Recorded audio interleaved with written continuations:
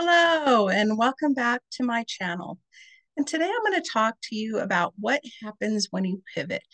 So I'm going to talk to you about three things. Number one, the aftermath of my previous decision. Number two, now what? And number three, then what? So let me real quick, a little bit about me in case you're new to my channel. I'm Leanne Herron. I am a full-time certified personal development coach and the proud owner of Finding Resilience with Leanne and Kink Your Way. I am also the creator and host of the Happiness on Tap podcast and the Kink Your Way podcast. My passion lies in advocating for personal growth, empowerment, and living life to its fullest potential. I believe in the transformative power of mindset and self-discovery, and I'm dedicated to helping individuals unlock their true potential and create a life they love. My areas of expertise include mindset mastery, self-love, goal setting, and creating a life of purpose and fulfillment. Through my coaching programs, workshops, and podcasts, I guide individuals on a transformative journey of self-discovery, helping them to tap into their strengths, passions, and unique gifts. So let's get started. I want to talk first about the aftermath of my decision. What was my decision? Farm the land you own, reduce my social media distractions, and focus on only posting value that brings people to my website and my YouTube channels. So here's what happened.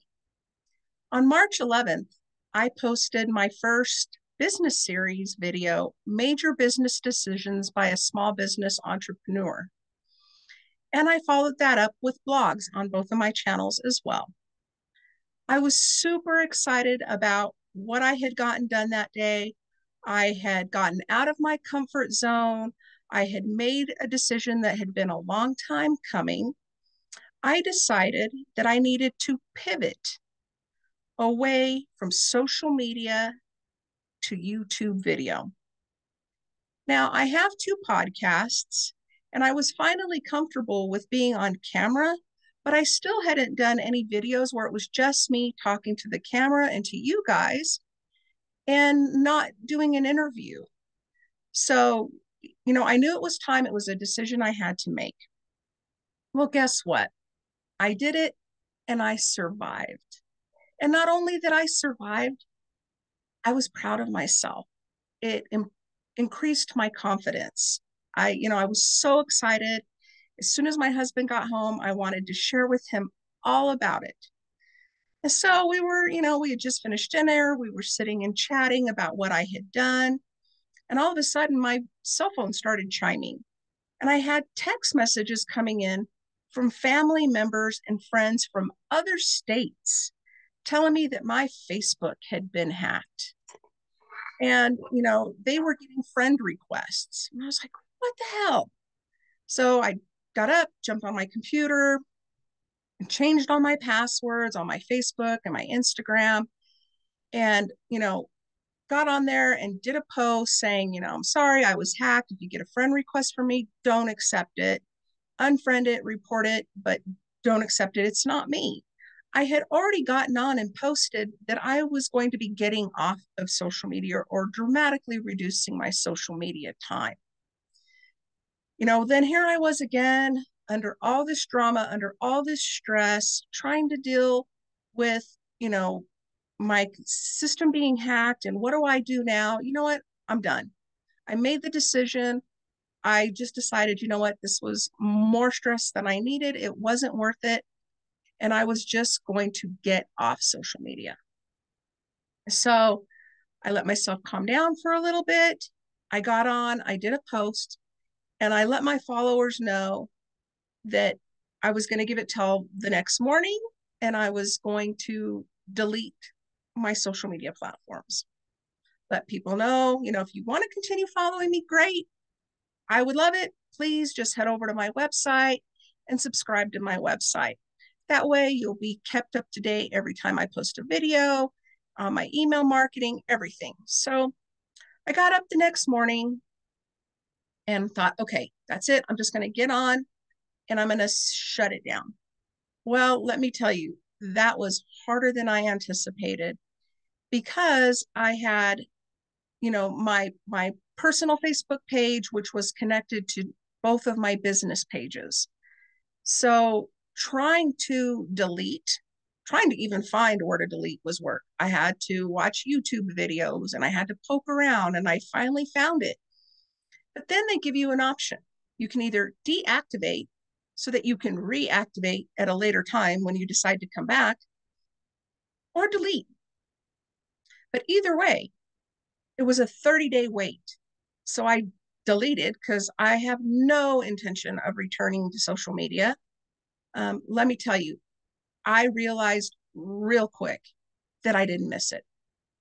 Not at all. So I marked my accounts to delete. It gave me a notification that it was in the process, but that it would take 30 days. So for those 30 days, my accounts are still active. They're still sitting there. People can still see them. At the same time, my hacker is still causing problems. But that's another story. That is not my problem. I immediately deleted and uninstalled Facebook, Instagram, Threads. They're off my phone. They're off my computer. I'm the kind of person, if I don't see it, meh, I don't miss it. I'm good. So, at that point, now here I am. So now what? So on to number 2. Now what? I went to work on my website. I spent time looking at each page. I considered my keywords. I deleted sections. I removed my social media links and any pages that were specific on my website to my Facebook pages. I actually had created a Facebook private group, which I'd like to talk about just briefly because it was a lesson learned. I had created what was called a positive impact small business referral community in Facebook. And I put in a lot of work. It grew really quickly. I sent out invitations to my entrepreneur people because that was who I wanted in my group. I had, big hopes and big dreams that this group was going to connect people with each other, not only for referral partners, but in the community. We can learn from each other, we can support each other, because it was something that I did and it was important to me. And I had hoped that leading by example and connecting these people wasn't just me, spending all my time on social media, supporting my friends and their businesses, that other people would start to do the same. Well, unfortunately, I was wrong. Um, you know, and this is on me. This is not on anybody. I'm not upset with anybody. I had expectations of what I thought this community could be. And it didn't happen. If people got on the community Facebook page, they would jump on, they would post whatever event they had coming up, and then they would bounce out. They weren't posting anything else. They weren't contributing to the community. They weren't following up with any other community members. They weren't making any attempts to support anybody else. It was just about them. And so I was really sad. I was sad that it wasn't working. I was sad that I put in so much time, but it really was just on me. And I was mourning my expectation of what I thought this community could be. Anyway, no Facebook, no Facebook groups. I don't need this information on my website anymore. I deleted those pages. And I'm okay with that. Like I said, it was a lesson learned. Not saying I won't ever do another community, but it was a lesson learned on myself and my expectations of others. So the next thing I focused on was my newsletters. Like, the whole purpose of newsletters and email marketing is that I get to connect, provide value to the people who are choosing to subscribe to my website. And that's very different from Facebook followers or Instagram followers. These are subscribers. These are people who have made a conscious decision to choose to follow me. And so I hope that I am providing value. And so I started focusing on my newsletters. And the big thing about that was that it forced me, because I had all this extra time that I wasn't playing on Facebook or Instagram and supporting everybody else, to really focus on how I wanted to provide value to my subscribers. So again, I pivoted. I pivoted my focus to my email list. I created a weekly newsletter. The newsletter is called Health Harmony, Your Weekly Wellness Guide. And so in this weekly newsletter, I include health and wellness tips, success stories, an Ask the Coach question where anybody can reach out to me via email, ask me questions, and then I'll be happy to, respond to those questions and share those answers on the next email, or, however that works. It'll also include mindful moments and books or podcast recommendations. And so I have really enjoyed this. I created 5 newsletters off the bat. I scheduled each one for every Tuesday for the next 5 weeks. So now, those things are done. When I have time, I can create more. But right now, for the next 5 weeks, I've created those emails and I can move on to other things. I can move on to this, creating videos. I can, move on to blogs or other things that, also need my time. So, please, if you're interested, make sure you subscribe to my website, Finding Resilience with Leanne, so you can receive a weekly dose of resilience straight to your inbox. I'm really enjoying these newsletters, and each one I do, I get more excited about the next one. That is until I run out of ideas, which I hope that'll never happen, because I'm really enjoying this. So, I'm focusing on my content calendar. Now I'm ahead of the game. So let's focus on other things. So yesterday, I woke up a little under the weather. I had a bit of a headache. We have kind of a weird storm system going on here. And so I decided not to do my workout, and I laid down on the couch and cuddled up in my blanket and decided to listen to some podcast episodes. And I listened to one that was very specific to SEO for beginners. Let me just remind you, my background was in accounting and legal. I didn't even know what SEO was, what it could do, what it meant, how to use it. I just didn't know. And so, it wasn't my first podcast episode or class on SEO, because I feel I can always learn something new from somebody else. And technology is ever changing. So now with AI, there's more going on. So I want to continue to be a lifetime learner and continue to focus on getting more education so that I can share it with you, because that is one of my goals of this business series, is that I can share this information with you either as I'm learning it or as a special blog or a special video that just talks about things like SEO or just other things in the business realm. So I watched this video, and it didn't specifically talk about what I'm going to talk about, but it gave me a lot of food for thought. And so I started thinking about, keywords on my website. Oh, and keywords on my Google business profile. As an entrepreneur, as a business in a brick and mortar foundation, I do qualify for a business Google profile. Not everybody qualifies for one, but it's worth looking into if you don't have one, because let me tell you, it is amazing. And it's so easy to maintain. And when I share a blog, I can share it to Google, and it's right away in my Google profile, and people can see them as I add them. So what I learned was that within your Google profile, there is a place where you can add and update your services. You can also add and update your products. And I've been really pretty good about keeping my new digital products up to date. As I create them, I add them.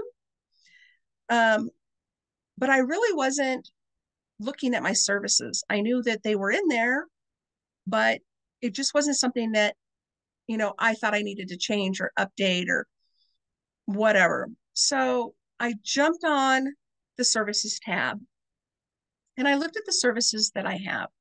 And of course, life coach is my primary service.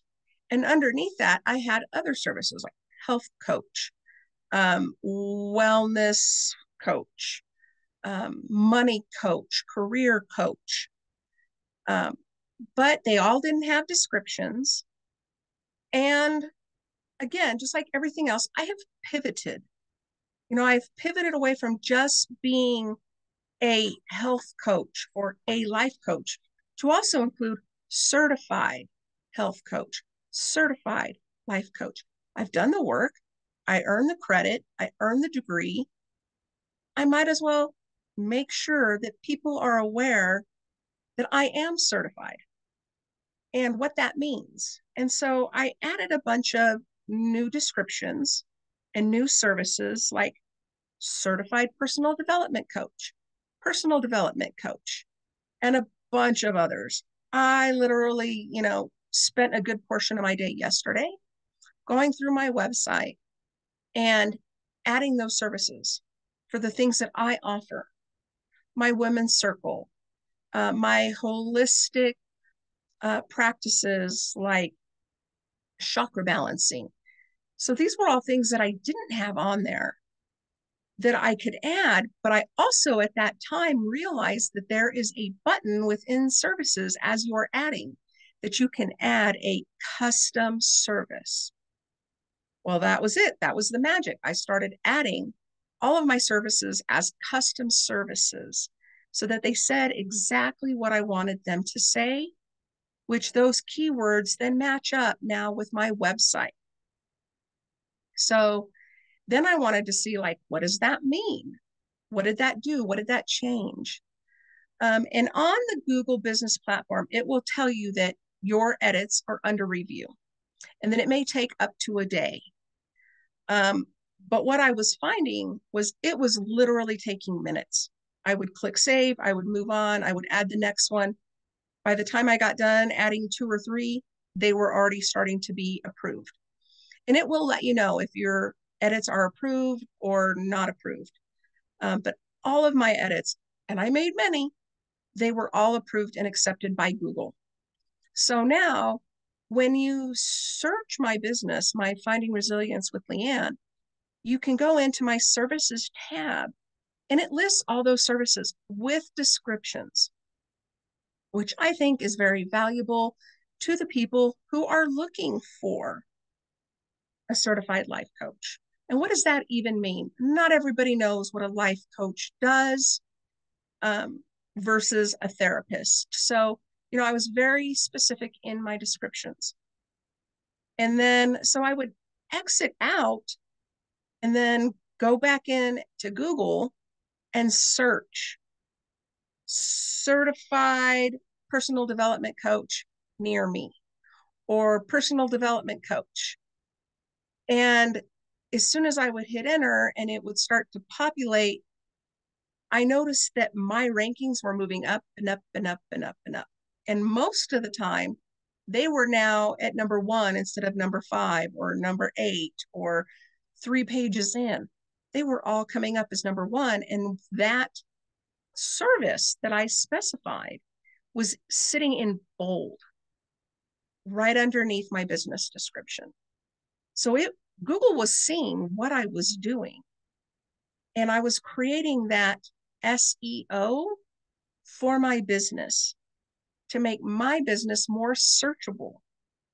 So again, this is one of those things that as I learn it, as I develop it, I want to share it with others. And that's what this business series is going to be about. I'm going to try to do things like that to keep you all up to date. In fact, today, let me give you one last thing that I didn't have added on my things that I wanted to discuss with you all. But today I started receiving email messages on my business email addresses from a SEO marketer who had looked at my first videos on both of my websites, and sent me an email with it all marked up and red and circled, and you're missing this and you're missing that. And let me tell you how I can fix your videos. And normally I will just respond with, no, thank you, not interested, please remove me. But this time I really looked at it. I blew it up. I looked at the things that were circled and highlighted and things that were checked off, like, yes, she did this. Yes, she did this. No, she didn't do this. No, she didn't do this. And what did those things mean? And one of the things that stuck out to me was that it showed that I didn't have any chapters specified in my videos. Well, here is my lack of knowledge, and I'm still getting educated, but all of my videos have timestamps. I thought that timestamps and chapters were the same thing. They're not, but they can be. So I watched the video. It was literally, I jumped on YouTube. I searched what's the difference between timestamps and chapters in YouTube videos, watched a 4-minute video, learned how to do it. It was a super easy fix. And I went through all of my videos on my Kink Your Way platform, and I made those changes. I changed my timestamps to chapters, saved them, went back, looked at the videos. Sure enough, within seconds, the minute you click save, those chapters are now on my videos. And so I'm one of those people that if I learn something, I put it into practice. And so, I wanted to share that with you all because that was something I learned today that was very valuable to me. And it is something that this afternoon, I will probably spend the rest of the day going through my Happiness on Tap podcast videos and doing the same thing. That one's going to take a little longer because I have a lot more podcast episodes of my Happiness on Tap. But now I see how easy it was to make that one little change, and I can get through them all pretty quickly. So, thank you for being here. Thank you for listening to me. I hope that this video provides you some value so that you see that, it is okay to pivot. It is something we should be able to do. It is something as an entrepreneur we should do. We should always be, looking at our analytics enough to understand where we need to pivot. We should be looking at, what is not working. And actually, as I'm saying all of this wonderful stuff, I realized I didn't even cover number 3 and the whole purpose of why I made this video.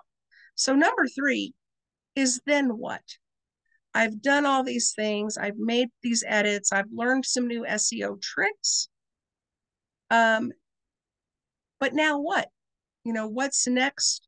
Or why did I want to do this video? Because the answer to the question is why pivot?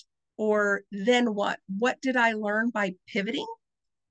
This is what I learned. And here's the goal. As an entrepreneur and as a life coach, as I've mentioned before, I'm only 20 months in to my business. And it's a struggle. It's not easy. It's not easy getting clients. You kind of go into it thinking one thing and again, kind of being disappointed. But I am not willing to give up. I am going to keep doing what I'm doing because I know that I can help people with my knowledge, my education, my past, my experiences, how I overcame my limiting beliefs, how I reduced my anxiety, how I reduced my depression. I know that I can help somebody else. And so I'm going to keep doing what I'm doing. This isn't a hobby. This is a full-time career for me. So, you know, the goal of it all was I made these pivots. I started on March 11th when I made the decision to pivot away from social media and putting all my focus on everybody else and their business, and started focusing on me and my business and my website. And today is March 19th. And in those few days, I have picked up 2 clients. And I always, when I start with a new client and I have that initial conversation, that initial free consultation with somebody, I always ask, how did you find me? And I keep record of that information so that I know. And I will tell you right now, out of all the clients I've had, none of them have come to me from Facebook or Instagram. All of my clients have come to me either from my podcast, from Google, or from some other kind person sharing one of my blog posts out in one of their private groups on Facebook. So I focus on that information. Like, how did people find me? And where am I putting my energy and where am I not? And so to me, when I sat down and started looking at my analytics and considering those things and asking those valuable questions of my 2 new clients, the answers were the same. I found you on Google. I found you on Google. You were exactly what I was looking for. That told me that this pivot was exactly what I needed and that the universe was listening to me. I was putting in the effort, I was focusing on my business, and she's listening. So just like that, I pivoted, I'm doing the work, and I will continue to be fluid, and hopefully I'm providing the right amount of value. Like I said, please subscribe to my YouTube channel, subscribe to my websites. That way you're kept up to date as I grow, because that's my purpose. I want to share with you the things that I'm learning so that hopefully it can save you time and money and energy. And you can do these things yourself and not be paying somebody else to do it. Or if you're paying somebody else, great. Someday I'll get there. But right now, I am still struggling to build my business. So I don't have a lot of money to be paying somebody else to help me get there. And then I'm not learning anything. I would rather learn and grow. So thank you for joining me. I hope you all have a wonderful day, and I look forward to my next video with you all.